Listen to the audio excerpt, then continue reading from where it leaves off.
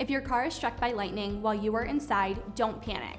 A hard-top metal car is the safest place to be if you can't be inside a building during a storm.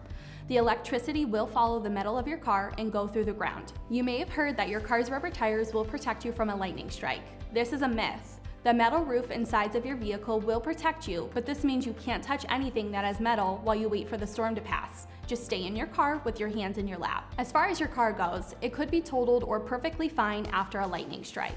While any bolt of lightning seems terrifying, if it was just a small one, you might just have some minor paint damage.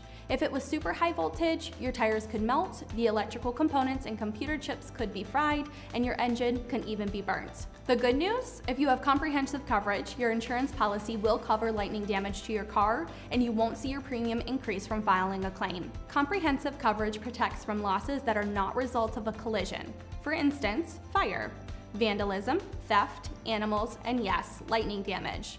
It is also one of the least expensive coverages on the insurance policy. Comprehensive coverage is a great way to keep physical damage coverage on a car that is too old to justify the expense of collision coverage.